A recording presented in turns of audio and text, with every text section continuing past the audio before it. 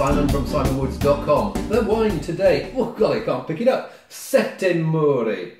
Sette Muri, does that mean 7 walls or something like that? Oh, it is 7 walls. Blah, blah, blah, refers to the unique walled paths that line the vineyards of Brindisi, where this wine is from. Blah, blah, blah. So Brindisi Riserva, 2014, made from 100% Negro Amaro. I'll just give myself a little helping hand to pour it out and give it a sniff.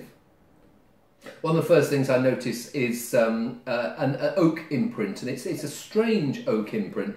I get this character in a few wines, and I would describe it as the bottom of green flash pumps. That is very precise. I don't know if you remember Dunlop green flash pumps, but there was something. You got a new pair of them, and you always go around sniffing the soles of shoes, don't you?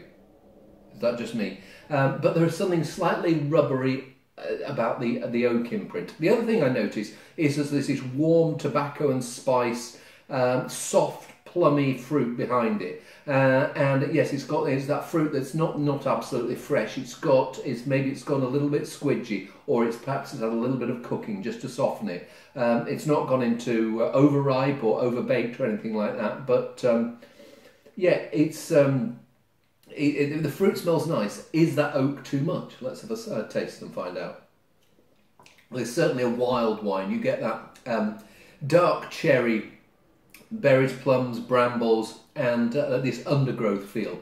The oak character is there, and it's giving, as well as a slight smoky note, it's giving this almost like a green, slightly resinous edge. Now, it's come out of a coolish cellar, and it's probably a little bit too cold to at this temperature. I'd like to see it warm up a bit. So I'm going to keep my eye on it and watch and see what happens to it over the course of a few hours, and as it warms up. Feels like the wine there is probably just about in balance with the oak, providing you don't get it brand new out of the bottle at a coolish temperature.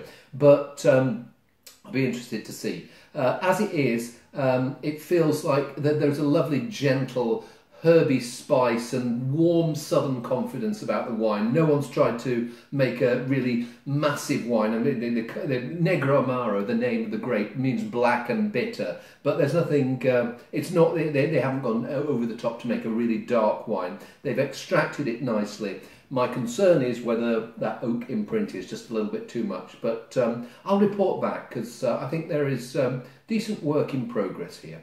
See you soon.